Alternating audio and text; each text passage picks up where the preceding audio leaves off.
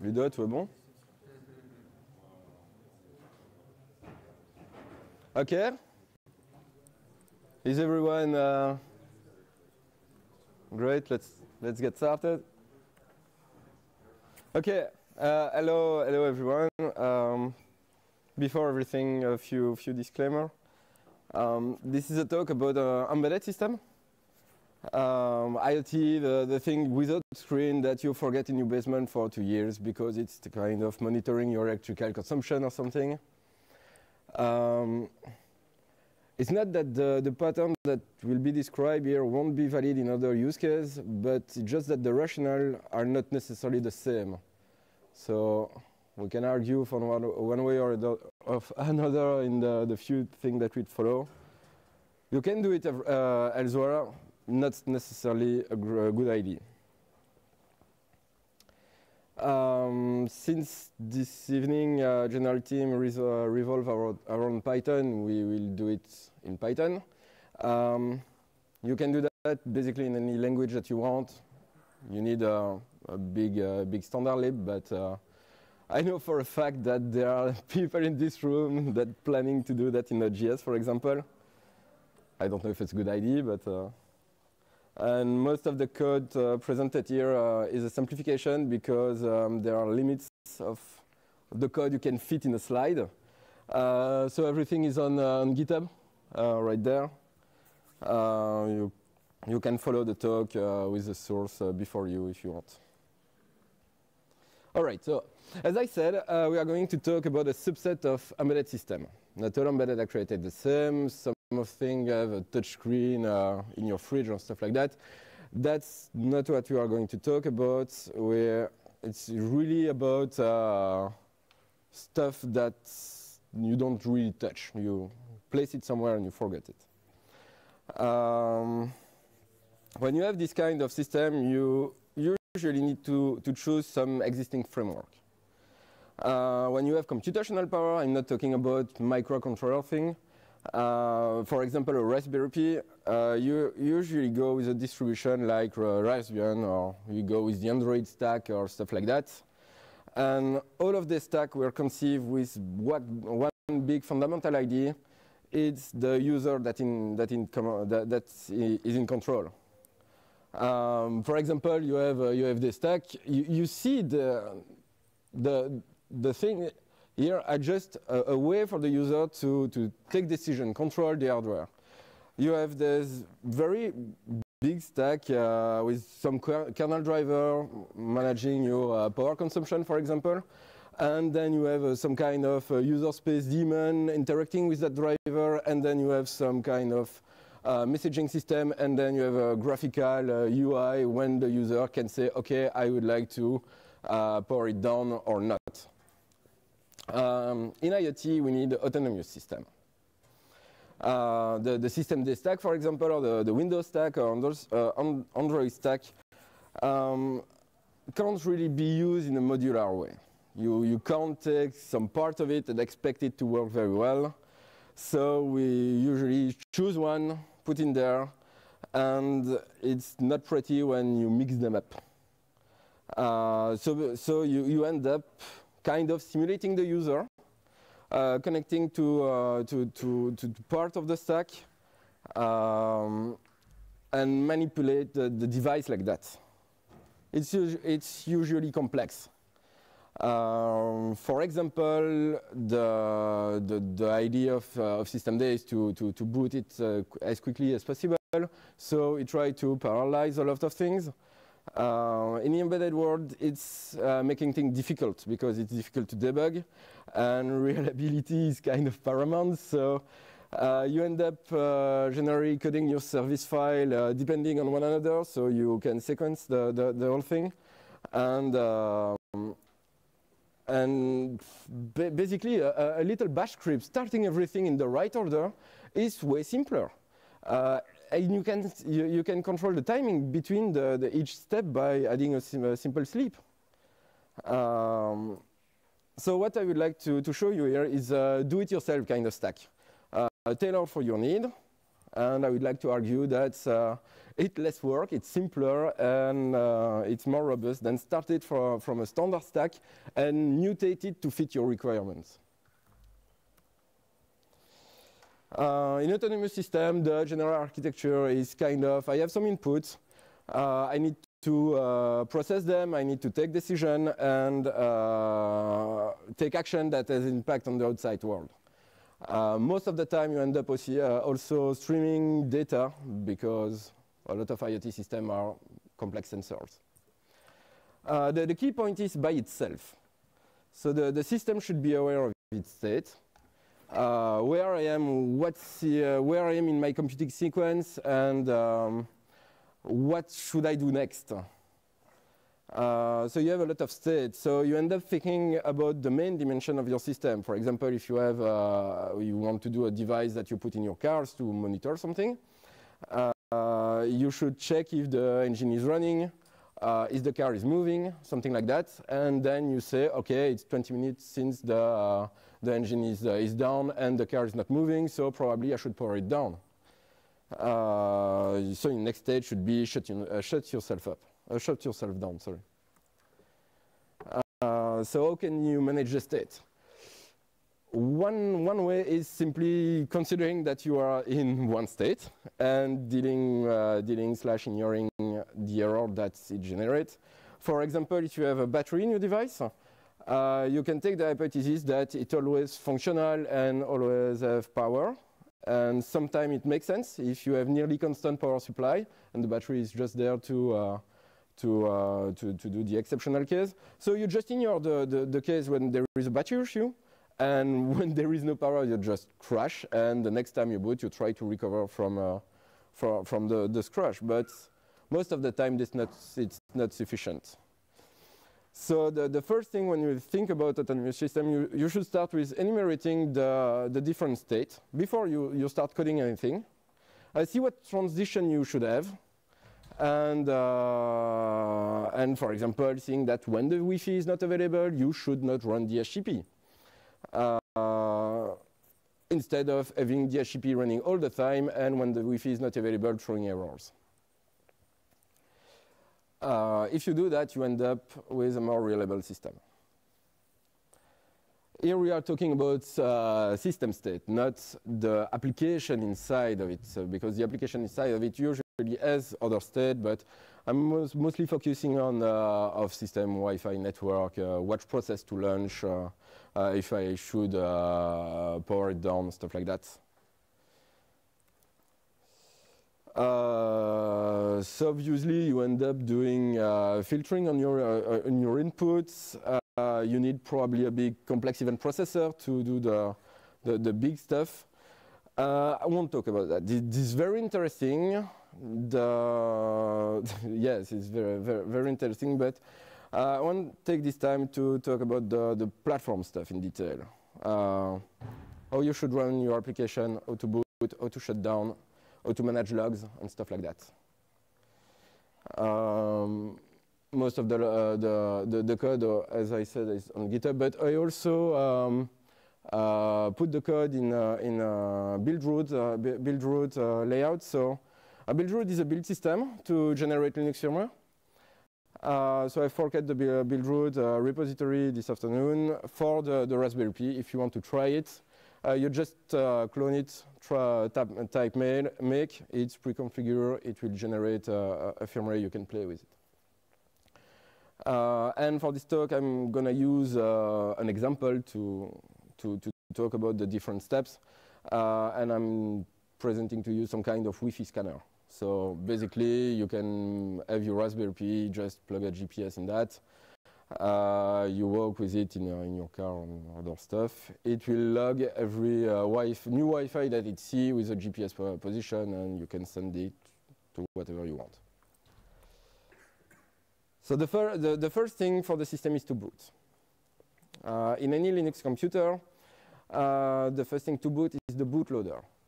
In embedded stuff, it's mainly U-boot. Raspberry Pi is not like that, but most of the time you have U-boot. You can have grub. This program, the responsibility of this program is to load the kernel and maybe the initram fs and call it. The kernel then initialize the machine, initialize itself, and then call the user space. The user space is conceptual space where the user program runs by opposition to the kernel space where the scheduler, memory management, kernel driver execute themselves.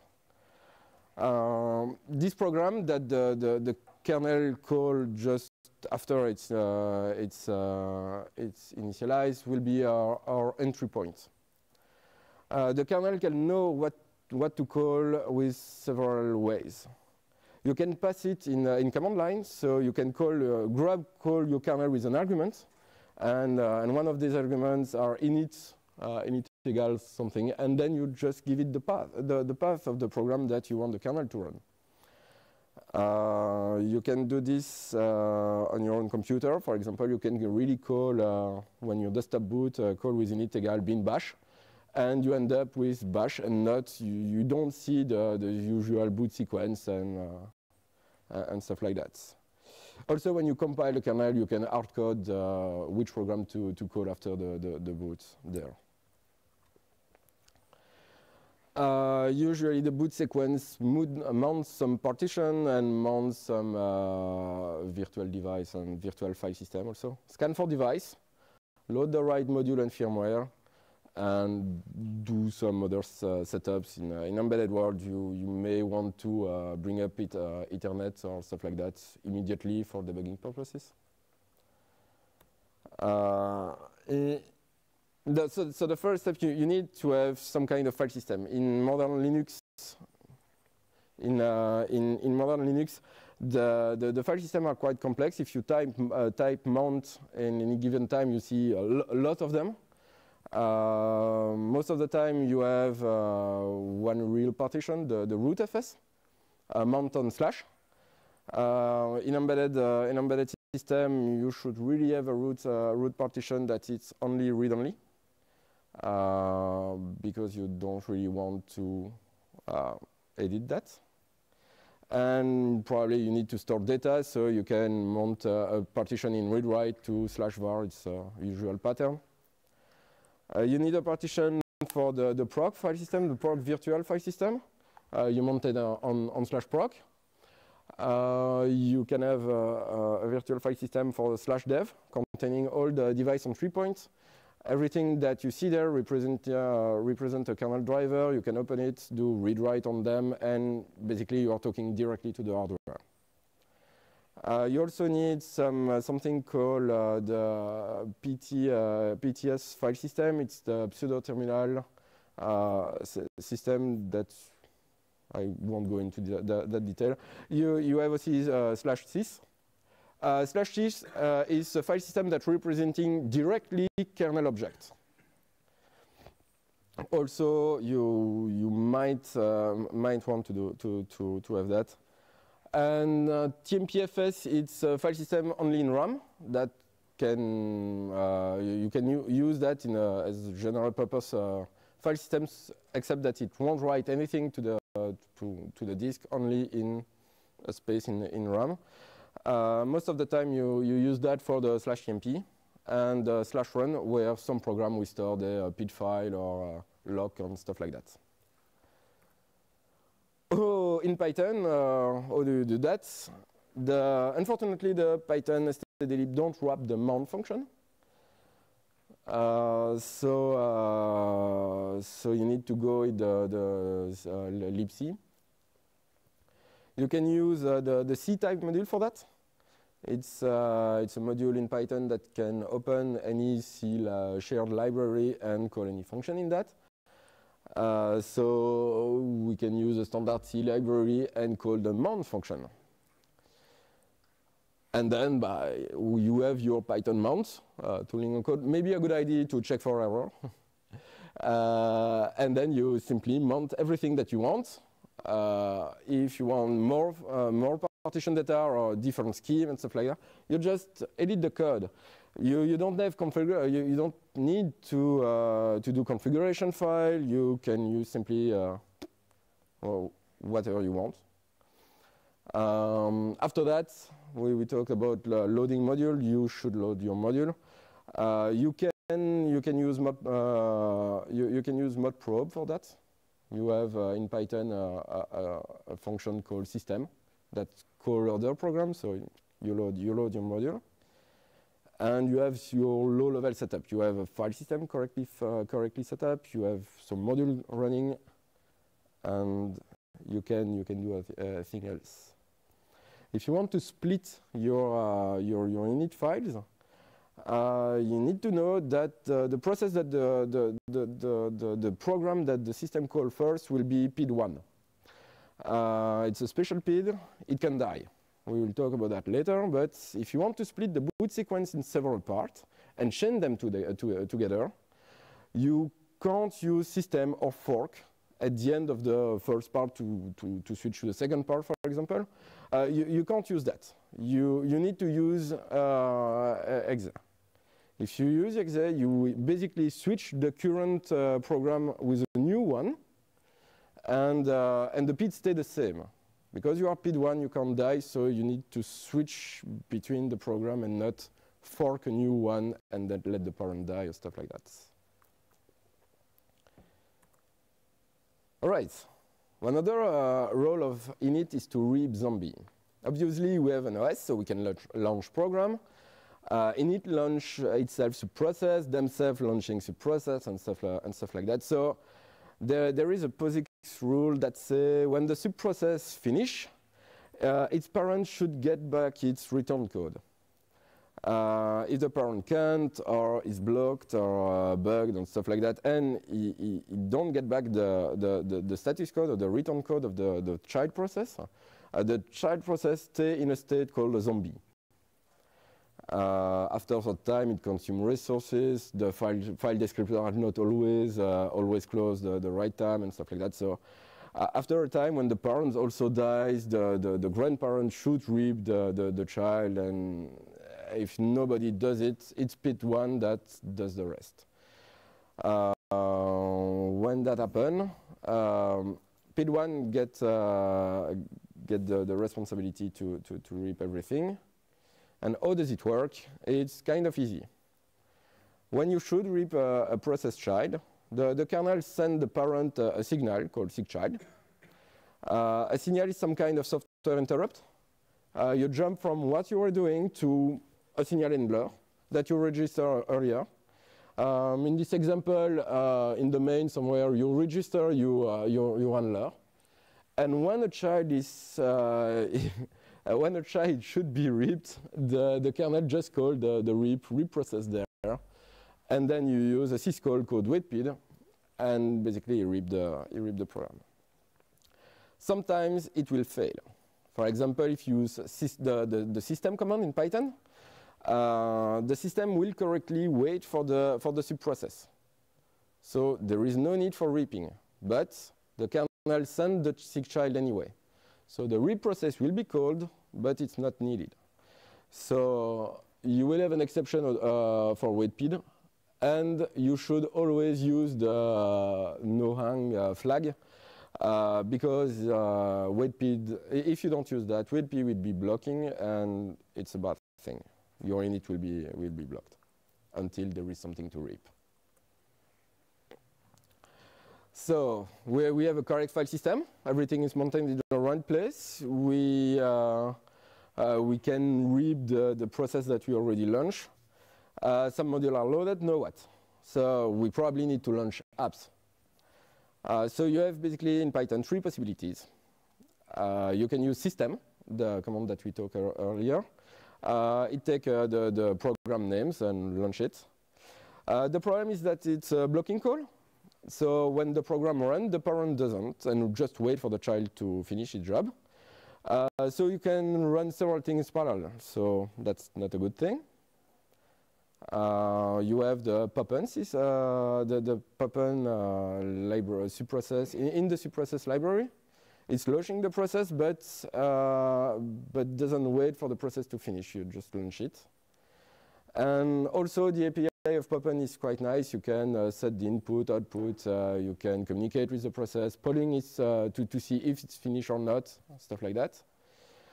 And if the API of Poppen doesn't suit your need, you can rewrite it to your own Poppen with a combination of fork and exec. But that won't be covered here. So let's write a process manager with Poppen. First, we encapsulate the Poppen object in another one that we will do it ourselves. To manage the case, for example, if the process doesn't start. Also, the main goal of a process supervisor in IoT is to restart the process when they crash. So we are adding a check method. If the process is dead, just restart it.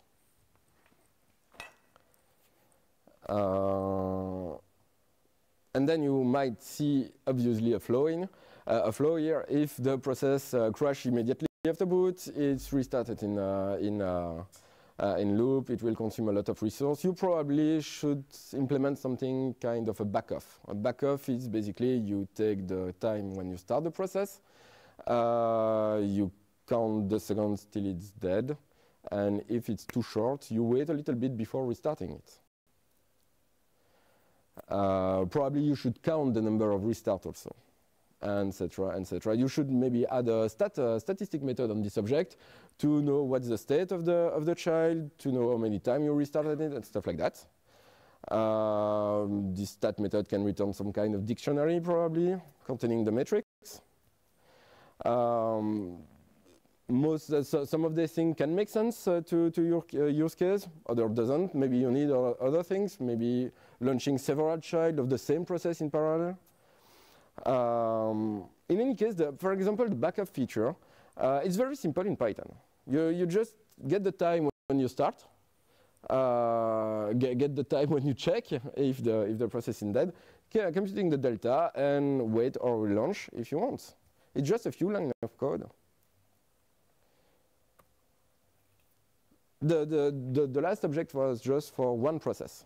Your system, you won't probably want to launch a collection of process. So you probably need another object that have a collection of this object. So here is a supervisor object with a method for start a process, stop a process, stop all process, whatever.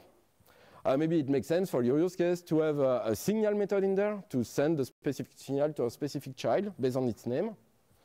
Again, very easy to do. There is actually on the source code. So you have kind of supervisor system. You can start with a nice Python API. You can start process, check them when you need, and the system kind of work. We are in the boot sequence, so you have a file system, we have module, we can start that, so let's start application. You want to connect to your IoT device, for example, so probably you need SSH. Maybe you want to connect directly, so you may need your IoT device on a VPN network. Let's start a VPN server. Let's start a VPN client. Don't forget to start some kind of system logging module, syslog, for example, or carlog. Carlog is a kernel logger. And you want to start your specific business app. For example, in our case, we want to start something that we scan the Wi-Fi. And so you have some kind of code like this. You create a supervisor object in the variable SV, and then start all your process.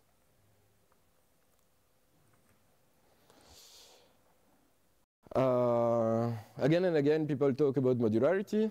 So you need to separate stuff, break down complex things into simpler things. So if we want to scan Wi-Fi, we probably want to generate a stream of Wi-Fi information at one time. So we have a Wi-Fi scan, just check the Wi-Fi status every like 5 seconds, see if there is new Wi-Fi detected, and if there is, just send an event, hey, I have got a new Wi-Fi. You probably want a program that just listens to your GPS chip, and most of the time this chip talk in a language called NMEA 183. Generally on a serial device, so you just open the device with Pi serial, parse the outputs, and then generate a position stream. In the source code on the repository, it's a fake GPS because I don't know the specific of your setup, so it just generates a position trim fixed on this building. And probably there should be a program that kind of merge these two streams and associate the last position with the last Wi-Fi detected or something like that. Which brings us to another decision to take, how everything communicates together. So you have the problem of inter-process communication. On a Linux system, the most basic primitive available is the POSIX communication system. So you have FIFO, you have Signal, you have shared memory, you have POSIX message queue, you have you can write to the file system. You can work something directly by file. Unfortunately, these API are quite rough. You don't get a lot with it. For example, knowing the current state of a socket is kind of a tricky question at any given time. So maybe we should look around and see what the Python library has to offer us. They are basically built on the POSIX stuff. So the API are a little more Pythonic, but they don't provide much more feature. And if they fail for some reason, usually you end up with a deadlock and everything is blocked instead of crashing. And crashing is actually better because if they crash, you can restart it and try to recover. If it's blocking, you need to detect that you have blocked. It's not easy. And you have also another alternative is that using big third-party system like some kind of database or Redis and stuff like that. Basically, this it's taking building block of a server software stack and break down to an IoT system. So what could possibly go wrong? When you have to choose, usually you discard everything that doesn't fit your requirements, and you end up with several possibilities. Now you need to select the best fit. Usually the main dimension to consider is the simplicity of the API. The more your API is simple, the faster you go, the more you can add testing. The richness of your API is important too. For example, if you need a queue, knowing how many elements is in the queue is a really nice feature. You can't have that on FIFO and stuff like that. Is the queue can grow, or should it be a little, very little FIFO, stuff like that? And another dimension is to take into account is how easy to test it. Python is really easy to test, but if you are dependent of a hard system to test, it kind of destroys that capabilities, so that's not nice. So why not Redis? So for those who don't know, Redis is a NoSQL database which provides a way to manipulate list, dict, set, and string in a general key space. It's kind of a lightweight system, very performant. With a list, you can easily implement a queue, push to the right, for example, and then pump from the left, and basically a FIFO. So you have your init system on the top, supervising all these applications. System up to the right, specific application in the middle, communicating between them with some Redis queue in this example. Redis support transactions, so if you need to increment a counter and push an element to the queue, you can, etc. Okay, so the Internet of Things. Usually, this is another topic. You need network. So we need some kind of specific application to monitor the network. You should definitely use a state model to know what to start, what to stop, what route to route your packets to, and stuff like that. For that, the Python standard lib is unfortunately lacking of the right API, but fortunately, there is a very good lib called PRoute2, with which you can control all the low-level network stuff. And so you just need to concentrate on the high-level business logic. Also, for the streaming of the data, you have access to a lot of library like Request if you want to push it to HTTP, or if you want to stream things, for message-oriented kind of architecture. You can use PAO for MQTT or Pika for MQP and stuff like that, depending of what your server needs. Obviously, it's very specific to what kind of setup you have, so not much to say about that. But what I can say about it, it's in the end something will fail. So you need to understand what happened. Again, Python has a nice logging module. You can define the login module in settings, for example, and import that file everywhere, so you have the same settings for everything. With the Python module, you can easily store your log in varlog, for example, rotating them with a rotating file handler and stuff like that. There is a bit of a catch. If you use, for example, a settings module that you import everywhere, you need to configure your logger after the file system is correctly constructed, because when you import a logger, it will try to open the file and stuff like that. If you haven't mounted your /var, for example, it will crash. Also, you should really log the system metrics. You should log the CPU load. You should log your memory usage at a given time and sending to the server. But you should not try to send your log directly. For example, if you know Sentry, and you see, it's a good idea to stream the log directly from the device to Sentry, it can behave. In some cases, it's not a good idea, because if you have network issue, which is generating log, you basically generate log that make your network issue worse. So you have a positive feedback loop, and in the end, everything crash again.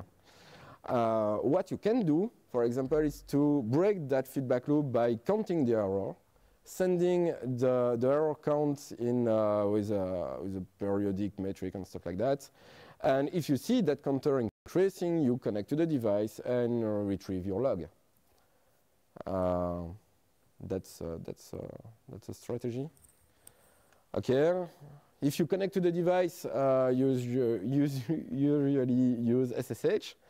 And SSH, after the logging, usually spawn bash or ASH or any shell you want. But it can spawn Python too. You can connect directly to a Python console if you want. There are two things you need to do. It is redefine the default shell in the etc password file. And you need to authorize the Python 3 executable as a valid shell, which is usually not by default. If you have a collection of API on your device, you can import that this API. You can ask. It's the next slide. Sorry. For example, you can just import the stat process from your supervisor, and just call it, and you know everything how everything run. Since it's a valid Python structure, you can easily manipulate that. For loop, sleep 1 second, and printing some stats, and you have easier way to debug than to use watch and PS and stuff like that. So we have a system that's it's booted, run application. At one point, you need to shut it down. The way it works usually is the alt command or the reboot command or the shutdown command in a desktop system send a signal to init, and then init act on it. The signal to do a alt is sigterm, and to ask init to reboot the machine, it's sig user1. Init needs some kind of teardown script. Basically, stop all the apps in a good order, because you probably don't want to shut everything down. Maybe you want to shut your application apps down first, and then send some kind of last message or stuff like that, saying I'm shutting down, and then stopping your system app. When everything is shut off, you should sync your file system. Basically, writing everything that is stored buffer directly to the file system. And then you have a syscall to actually alt or reboot the board. Again, Python doesn't offer a wrapper around the sync syscall or reboot or alt syscall, so just open the C library with C type and call everything. The alt syscall and the reboot syscall are actually the same. It's called reboot, and they have some magic number for if you want to alt or reboot. Okay, what about device? If you need UDEV, probably that your architecture of IoT stuff is wrong. If you have, for example, speculative extension, maybe some part of the device that you're shutting down for power saving and stuff like that, you actually can declare everything from the start, and the kernel won't simply use the thing if they are not there. That's not a problem. If you really need to do it, you can implement it by listening to uEvent. It's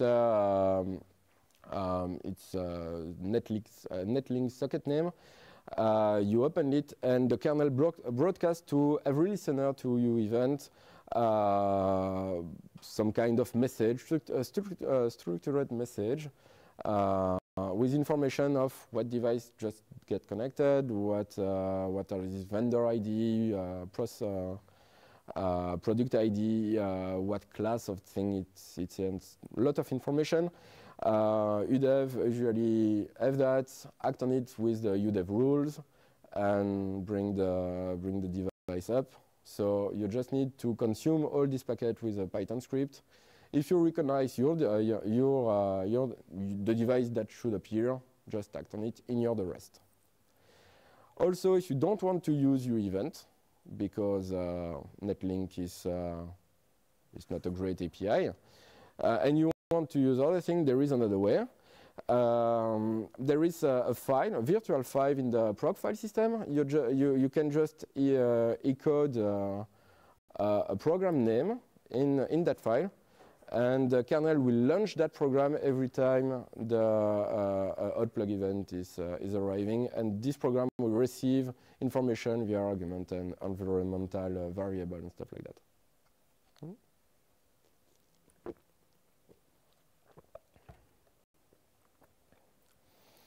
Okay, one of the other thing with PID1,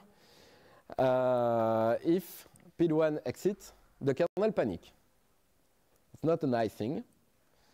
In any case, in other process, there are no kernel panic, but errors are still annoying, so you should test. Test your device. So, of course, during development, you should do unit testing.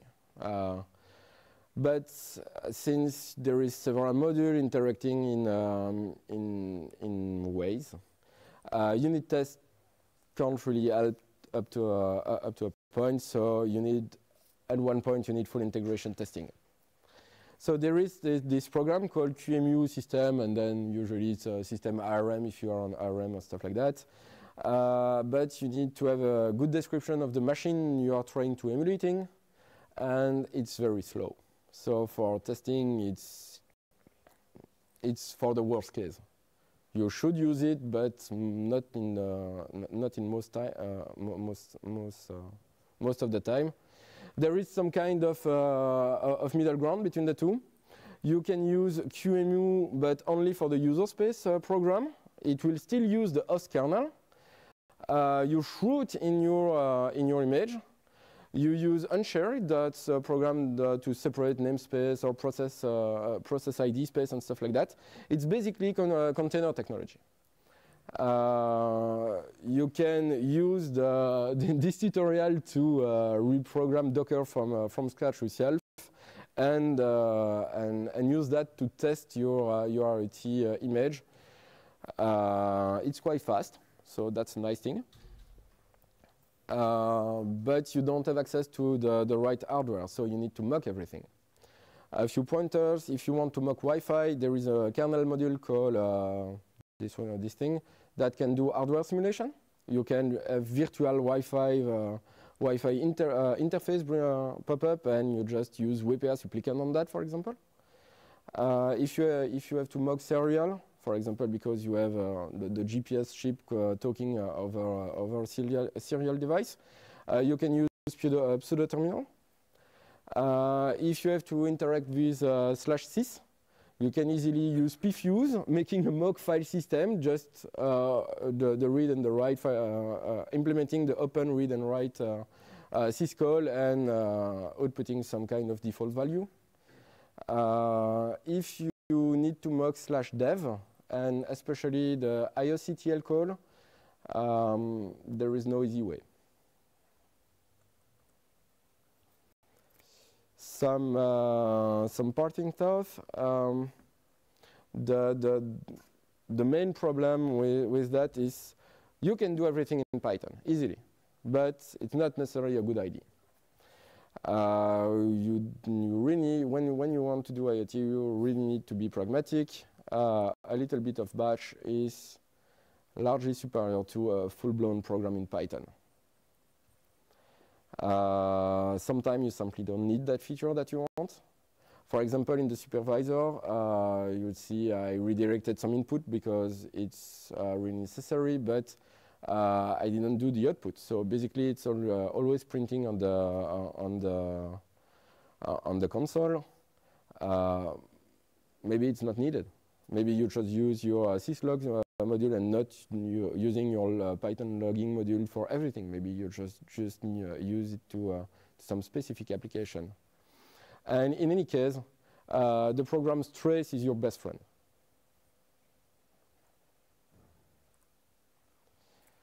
The one last thing, you're probably thinking in this talk, whoa, this guy recorded a lot of things, reinventing the wheel and stuff like that.